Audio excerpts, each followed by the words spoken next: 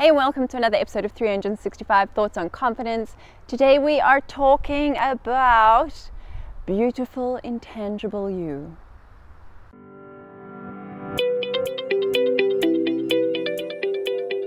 My name is Abigail and I'm the go-to girl for women's confidence, and this is the channel where us women who are choosing to consciously elevate our confidence hang out. So if you want to be one of them, then you're going to have to subscribe to the channel. And today you can see what a gorgeous place I am in. So I've just finished up a shoot for a woman whose 50th birthday she is commemorating with a portrait shoot, and we did some gorgeous images here in the lavender fields at Lavender Farm in Franschhoek. But enough about that, let's take a look at what today's thought on confidence is. The beautiful intangible part of you makes your tangible part beautiful. This is basically just a technical way of saying that saying that I can't think of right now, along the lines of beauty is skin deep. That regardless of what your physical beauty is, whether you fit the standard of modern day beauty standards, if you are deemed worthy of being, magazine model or whatever, all of that is actually just bullshit. It's irrelevant, because somebody who looks aesthetically, appropriate according to modern beauty standards, which quite frankly is a whole illusion that we need to shatter.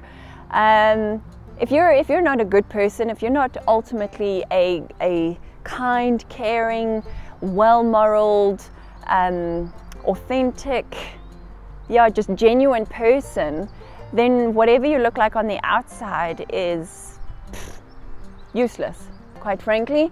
I think we do live in a time where the opposite is kind of revered, and that regardless of who you are as a person, as long as you look good, then you are deemed worthy. And I think that's a big problem with the times we live in right now.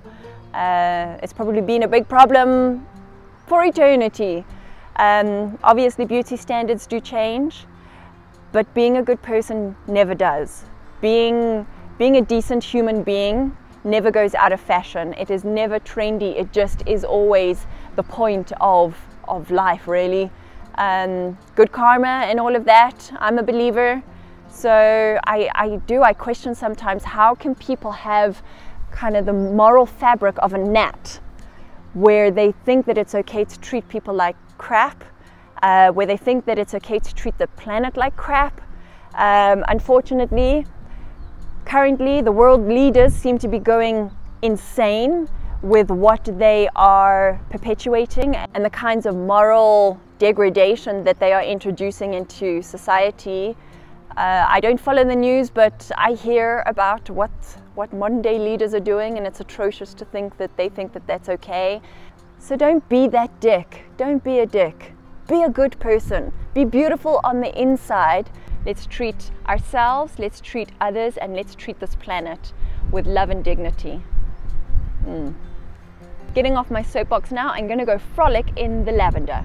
So yeah, I don't think I really made much sense in this video. If there was anything that did make sense for you, then give the video a thumbs up, subscribe to the channel, hit the notifications button, and then share it with a friend if you feel like it. Otherwise, whatever you do next, do it consciously, do it confidently, and I'll see you in the next video.